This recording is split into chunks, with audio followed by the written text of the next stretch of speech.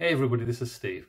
Now today I want to talk about why one of the really early books on neuro-linguistic programming is still quite important to neuro-linguistic programming students, even though it's 40 years old and a lot of the information within it is really obsolete. It's Frogs into Princes.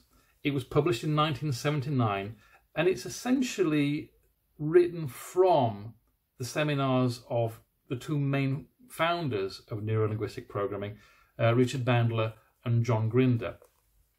Like I said, it was published in 1979. That does make it 40 years old. But there's still something important in these really early books of NLP, which you really do not get in most of the modern books on NLP. And in this video, I'm going to explain why that is. I'm going to explain why these books are still important. I'm going to explain in what ways the information are obsolete. But I'm also going to point at where there is some really rich and useful information that is worth absorbing from these books. And stay with me till the end, because I'm going to point at some very specific things which I think modern students of neuro-linguistic programming should pay attention to. Now, I myself am an advanced master practitioner and trainer of neuro-linguistic programming. I've been involved with neuro-linguistic programming for nearly 20 years now. I've taught many NLP programs myself, including certification programs, and I've assisted on many other people's trainings too. And unlike a lot of people who have done maybe 1, 2 or 3 short NLP courses, I've done well over 120 days in classrooms plus practice groups with some of the greatest NLP trainers in the world, including people who are very outspoken about what's missing from a lot of modern NLP training. And I'll try to put some of that across. So if this is of interest to you, please do click like, and please also, if you're interested in this or more content like it, including future videos which will also be looking at other books of NLP, then please click the subscribe button and hit the notifications bell. Now, the first question you might have on your minds is, why wouldn't this book still be important? Well, in simple terms, as I said, it was published in 1979 and it's old, and NLP has changed a lot. If you take Richard Bandler, for example, who is one of the co-founders of neuro-linguistic programming, he is a prolific and quick creator. He's always experimenting. He's always looking for better ways of doing things. And he's constantly adding to his personal repertoire from his experimentations and dropping things from his personal repertoire when he's found better ways of doing things. And in simple terms, a lot of what's in that book has been moved on from. Now, to give one example about how NLP has moved on in these years, in the very early days, NLP borrowed ideas from linguistics and transformational grammar, and one of the main idioms that was taught in NLP was this idea of the deep structure and the surface structure. Now, I have to say, a lot of books and courses get this wrong.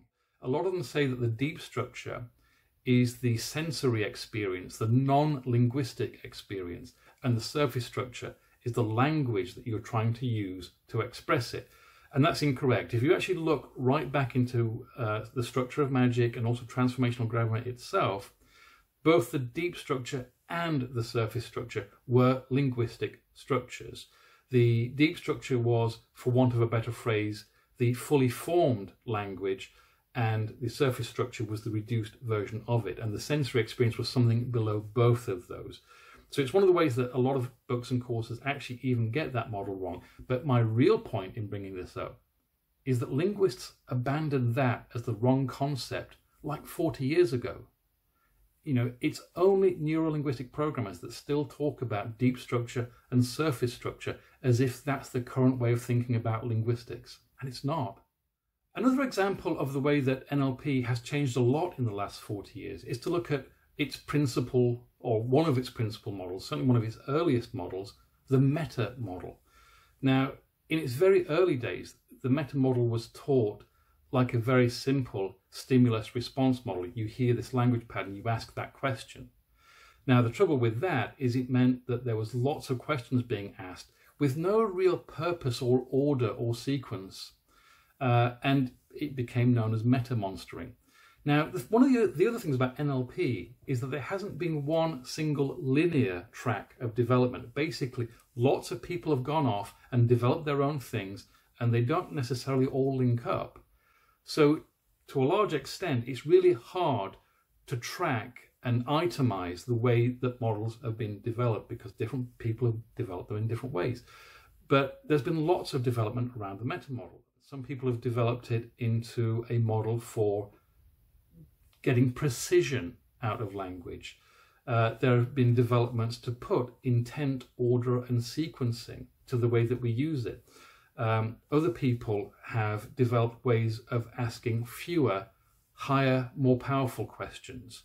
One example of an exercise that came up well after Frogs into Princes, for example, was the so-called one question exercise, where the idea is you listen, you gather a bunch of information, and you construct one question that both gathers powerful information and causes a powerful shift at the same time. So there's lots of development of things like the meta model all over the place that have changed since these early days of NLP.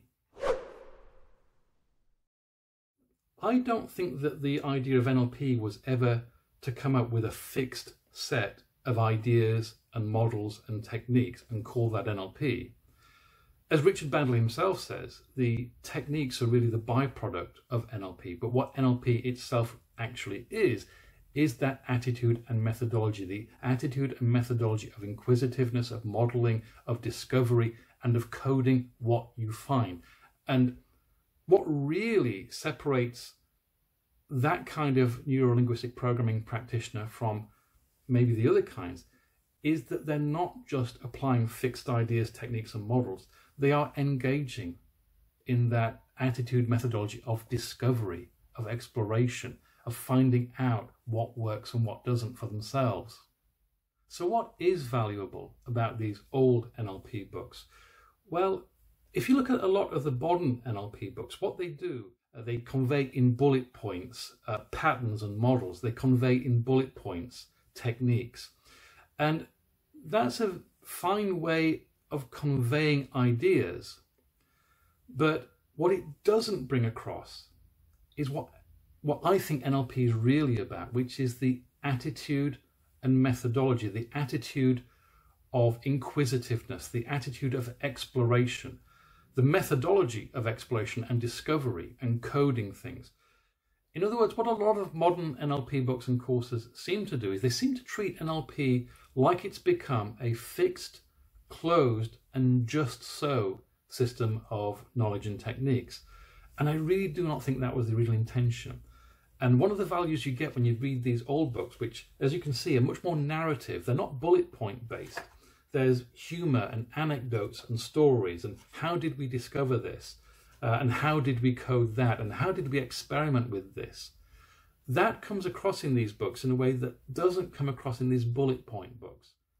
Another thing that's been lost from these old NLP books, as we've gone to the new NLP books, is context. What was the context in which some of these original ideas were put forward?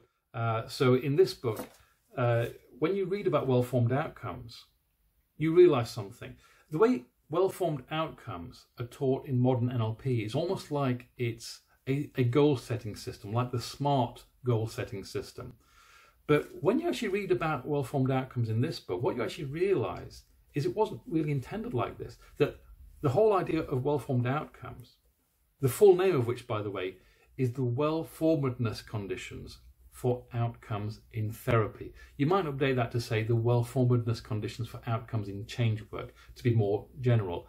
But when you read about it in this book, what you realise is that it's actually for want of a better phrase, a meta-strategy for the whole process of leading somebody through therapeutic change. In other words, you keep redirecting people towards what they want rather than what they don't want. You keep redirecting people to what they can own in terms of change versus what they can't own in terms of change. You keep dealing with the ecology problems as they come up, and you keep dealing with the secondary gains as they come up, and you keep using see, hear, feel experiences as a way of directing the change. So that's why I think these old books are important, even if the information in them is to a large extent obsolete, because NLP changes a lot and has changed in multiple different directions. There is something about these books which convey the context with which certain ideas were put forward. And there's something about these books which say something about the attitude and the methodology of NLP that really doesn't come across from those bullet-pointed books which just list presuppositions and models and techniques. Now, if you're interested in neuro-linguistic programming, and if you're a professional person, I would say that you should be, then do subscribe to this channel, because I will talk about more books and ideas around neuro-linguistic programming in the future. Just hit that subscribe button and click the notifications bell. Please do like this video as well, share it with your friends, comment, tell me about your experiences with NLP and what you think about this book too, and I'll try my best to respond. And other than that, I'll see you next week.